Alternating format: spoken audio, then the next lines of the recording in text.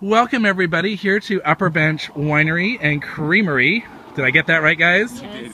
I'm here with Gavin and Shana Miller at Upper Bench. And Gavin, can you tell us a little bit about how Upper Bench came to be? Well, Upper Bench is something we always wanted to do.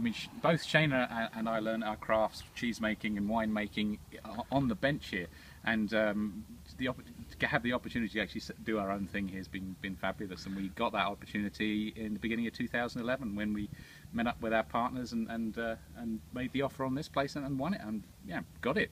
Fantastic. Now, actually, I met you guys May of 2013, so I'm thrilled to be back here again. And Gavin, you're going to pour 3 wines for me. What's the first one we're going to start with? First one we're going to start with is Chardonnay.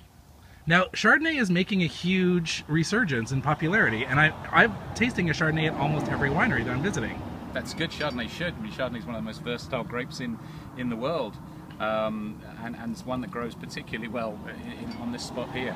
Fantastic. Now, what are some of the highlights of your Chardonnay? Well, the Chardonnay is actually 50% stainless steel ferment and 50% in brand new French oak. And then the part that stays in the French oak is surly or left on its on its lees for which is stirred in, and it's left there for 3 months. Fantastic. So, and what cheese am I gonna try with the Chardonnay, Shana? We've got the Okanagan Sun Squared. We like to say that the Okanagan Sun Squared goes with everything.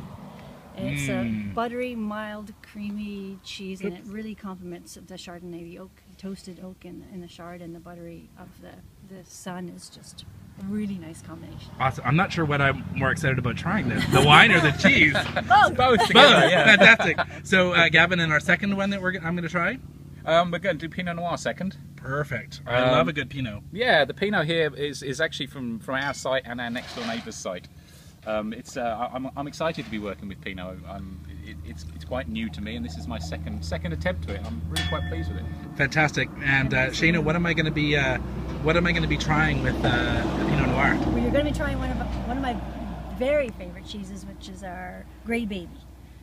It's a soft, brie-like blue cheese. Blue on the outside, but the consistency of a brie with a little bit of veining and the occasional piercing, if I can pull that off.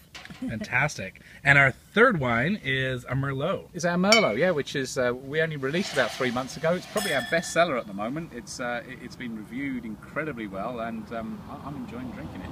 Fantastic. It goes down a little too easy. Yes, it does. It does. And yes. so we're going to be trying the King Cole. The King Cole. Yep, named after my dad. Fantastic. And that's another blue. It is it's a Stilton style blue cheese. Very, very mild. It's not that acidic blue, but very, very bold. Big, beautiful cheese. They're actually about 7 kilograms. Really copied from the Stilton style blue. Fantastic. Mild and creamy. Now, we're trying 2 blues here today, but you do a lot more than blue cheese. We do a gorgeous brie, and we do a couple of wash rinds that we're playing with right now. We're actually doing a beer wash one this week too. Oh, fantastic. For our club members. We have a wine and cheese club as well. And so we actually make specialty cheeses just for those club members. Wow. And we're doing a wash rind, and we're washing them in beer. Scotch ale from the cannery.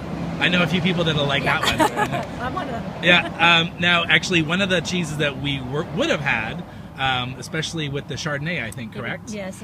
Is your Upper Bench Gold. Your Upper Bench Gold, but you can't keep it in stock. It's a good seller. It's very popular. The restaurants, the chefs really like working with that. It goes on a cheese plate as well. It cooks really well. It really melts really beautifully. So I think that it's hard to keep that one in stock. Fantastic. So I think the lesson to learn here is people need to get their butt to Upper Bench and actually try the wines, buy the wines, and buy some cheese. Yes. Awesome. Okay, now it's time for me to taste. Yay, Okay. let's taste. So now's the most exciting time for me. So Gavin and Shana, are you ready for me to to taste? We're looking forward to it. Fantastic. Okay, so I'm going to start off with the Chardonnay, which I'm really enjoying. BC's take on Chardonnay and the stainless steel and the oak. It's not that huge, big California butter that that we're used to, and I'm going to pair that with the Okanagan Sun. Soft, creamy. That's a really good pairing. I know you like the gold with this, but I'm really liking this Sun. Okay, so now I'm going to have the Pinot Noir, which is, as you've heard me say many times, it's one of my favorites.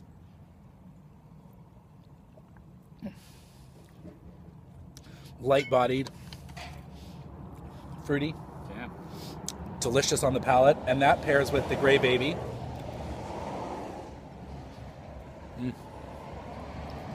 That little hint of blue, but with that creaminess.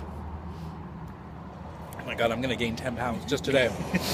And last but not least, I'm going with the Merlot. Only 3 months since you bottled it, and it's selling fast.